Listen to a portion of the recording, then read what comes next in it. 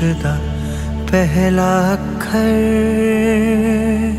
So, hello everybody, welcome back to yet another episode of our series Rising Stars, which profiles the emerging talent in the music industry. And today, on this episode, we have with us Suryansh, a singer. Welcome you today here. Hi, thanks for having me. I'm really happy to be here. Yeah. So, Suryansh, my first question to you is tell us about your musical journey so far, and who was your biggest inspiration? So my musical journey started when I was uh, basically I think I was an infant when it started. So my parents sing, so there has always been this environment of music in the house. So I think that's when I picked up music and I started to sing and play a few instruments. After that, while I was in school, I used to do all these cultural competitions and all those things. Uh, After that, I started singing with the late music director Ravindra Jain, Yeah. uh, and that's where my journey began. After that, after completing my school, I attended a music college in Chennai, and that's Okay. how I met A.R. Rahman sir for the Okay. first time. And that's how it all began, me working for the films as a music producer and arranger, as a singer, and all those things happened. Coming to your second half of the question, who is my biggest inspiration? I think everybody who's a good musician is an inspiration. Yeah. And yeah, that would be that. That's great. That's great. So, Suryansh, recently you have came up with a new song, Baja. And Yes. so tell us about your collaboration with the OG Mohit Chauhan, especially considering it's within the film Amar Singh Chamkila. Tell us about the creative process and how was the feeling? So I got a call back in 2022, September, I think, Yeah, around that time for to sing a song. yeah, And when I reached the studio, Rahman's studio in Chennai, the song was Baja. So I okay, heard the song, I sang the other half of the song, yeah, basically Baja Baja Baja, all those parts. And then a few days later, I went to Bombay in his studio to record the other half of the song. Then a month later, I came back to Chennai to his studio again to record a part the where how the song starts, Baja, the intro of the song, but I didn't know it was the intro for Baja. I thought, okay, this was something else. You yeah, wouldn't know until you hear it, and it's all definitely. glory.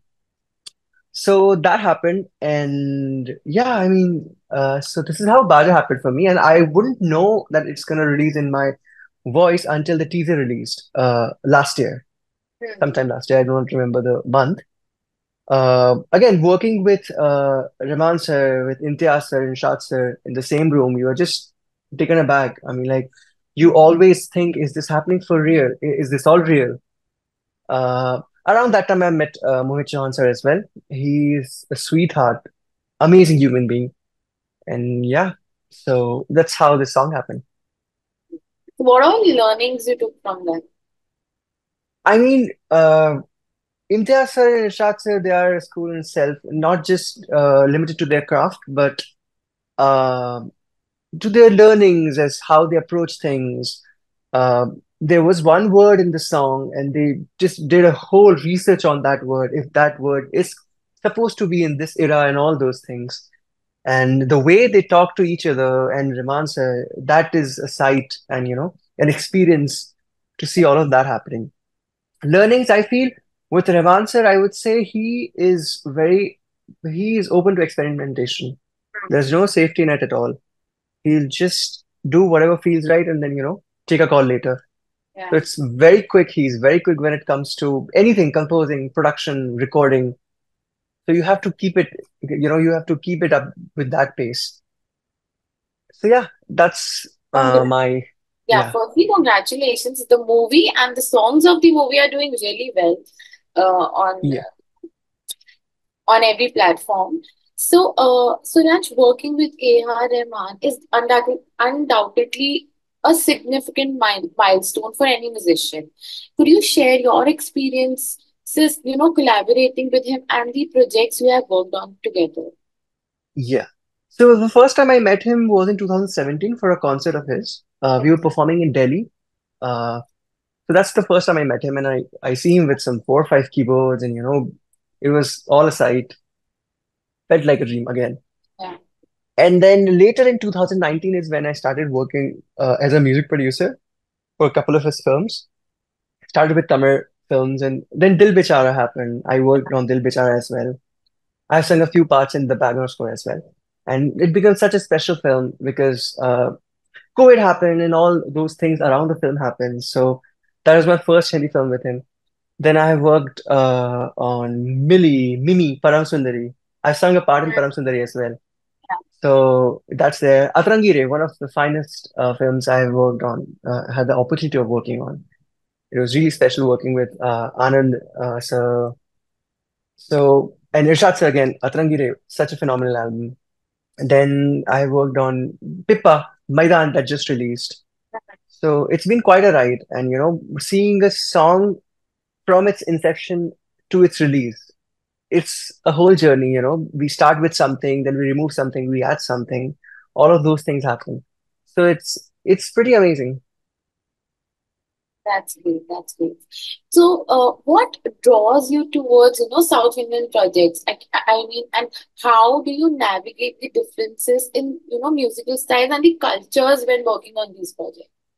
Yes. No, Yeah, of course, there is a big cultural shift when you yeah, work on Hindi films and then you go to I the know. Tamil and Telugu. The thing is, I feel that there is a side to the music of South Indian films that we haven't explored Mm, being North Indians or being, living in the north side of the nation.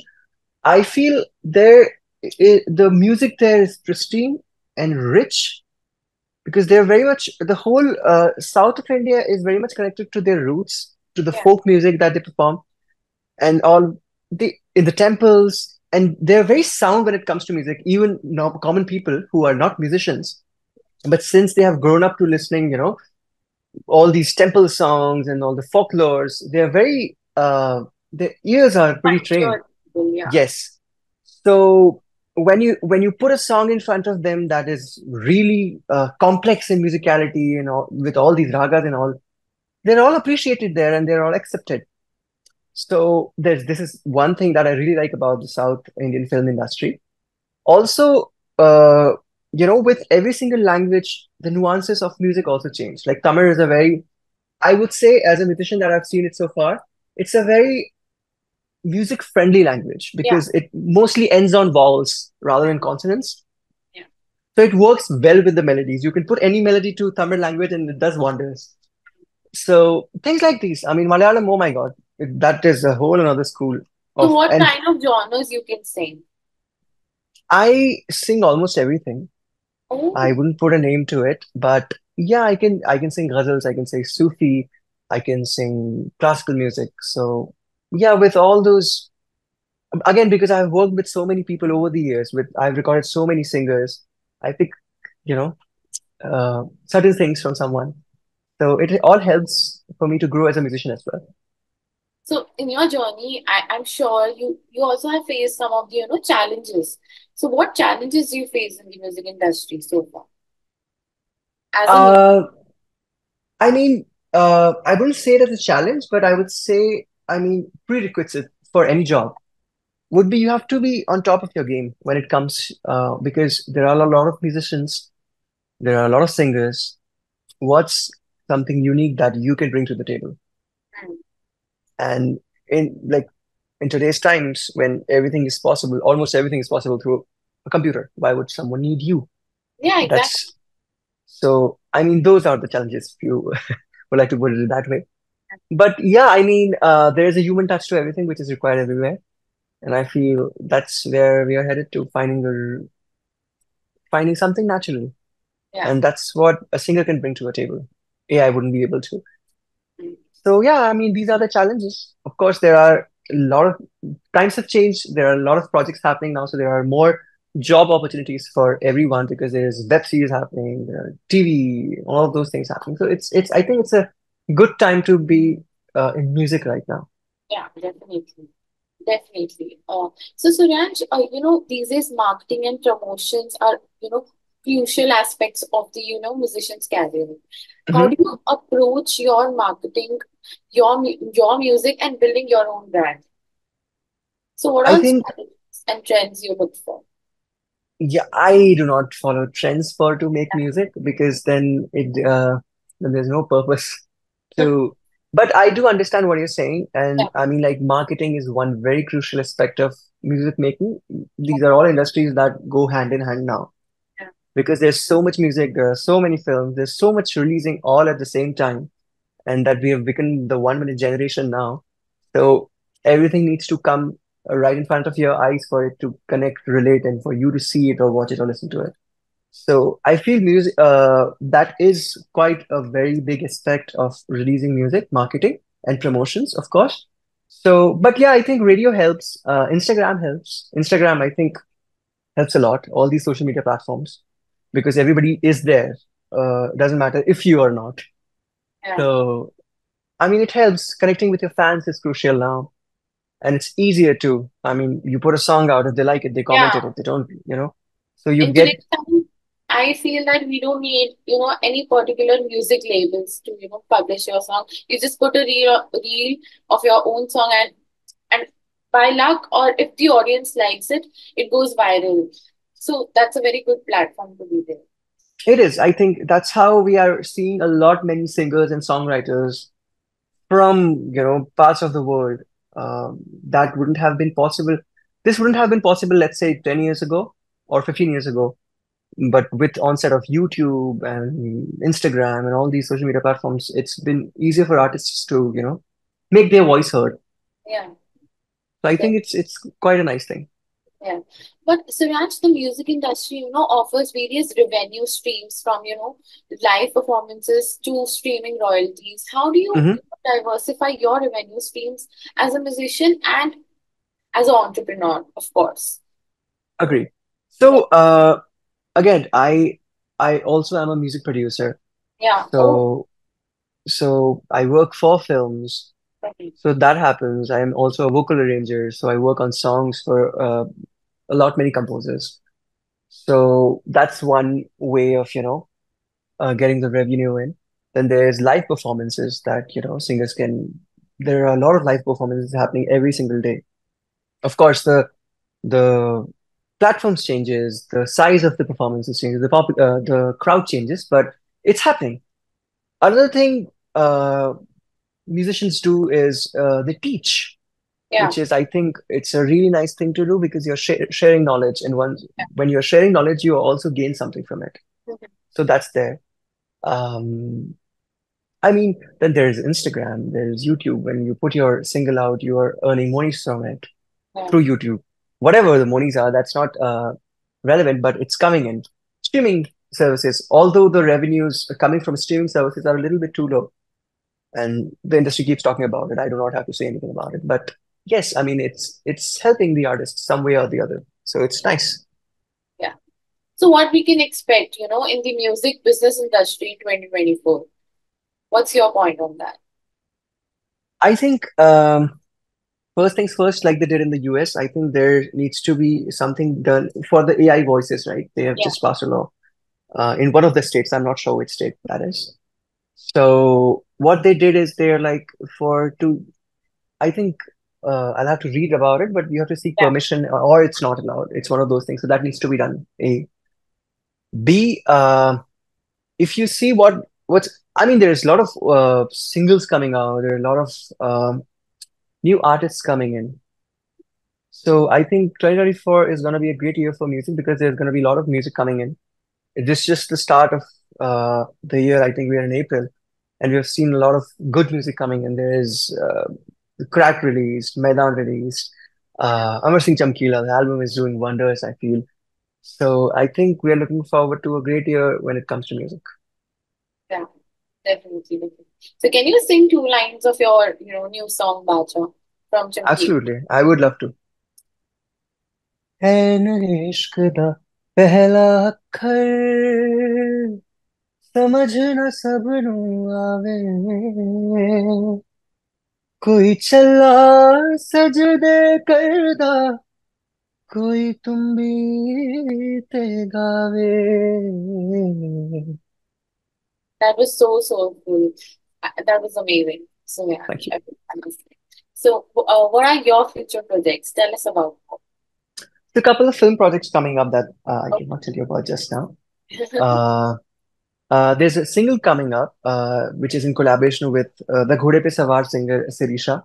okay. So yeah, that's gonna release tomorrow, on the 19th of April. So Tell us very, about that song more then. If it's oh, releasing. nice. So the song is called Ishq. It's Okay. basically an ode to love, more Okay. or less. It's about two people when they meet for a very brief amount of time and they go their ways. But when they reminisce about this time when they met, they feel that whatever this was real. It something that we haven't felt yet. I think this was love. So that's the song in a nutshell. It's an it's an alternative track with a little bit of electronic elements. It's a cool track, basically, Okay. if you ask me. And Sirisha has done an amazing job on the vocals. I was because it was always a song that I had sung. It was Okay. always a male song, the whole song. And Okay. I have had this song for a couple of years now, and I was not sure what to do with this. And then one fine day I called Sirisha and I was like, "Will you be able to sing? There's one humming part in the song. Yeah. Can you sing that?" She was like, "Yeah, yeah." And I was like, "Wow." She comes in, she sings the humming part, and I was like, "Can you sing the antara as well? Can you sing the whole song?" And that's how the song happened. And I'm really happy how it has turned out, and I can't wait for you all to listen to it. Yeah. I'm sure it'll be a great hit for you. But Thank you. I would like to ask that any live performances we can look forward to There is something in the in pipeline. 20. We are working on it. In 2024, yes, we are Yeah. working on something, but I'll let it unfold itself. So any And advice for budding artists in the industry you would like to give? And a message to your fans. uh, advice to budding artists would be, um, make anything and everything that comes from your heart. Do not try to follow anyone or sound like anyone. Just do your own thing. And I think once you get a hang of it, I think great things will happen. This is the advice to the budding artists, which I too am. And to my fans and my listeners and my lovely, lovely friends, I would like to say thank you for listening to my music. There's a lot more in the store, and I'm very excited about this year. Let's see how we do it. Yeah. Thank you so much, Suryansh, for your time. It was our pleasure to have you here. Thank you so much. Thank you so much.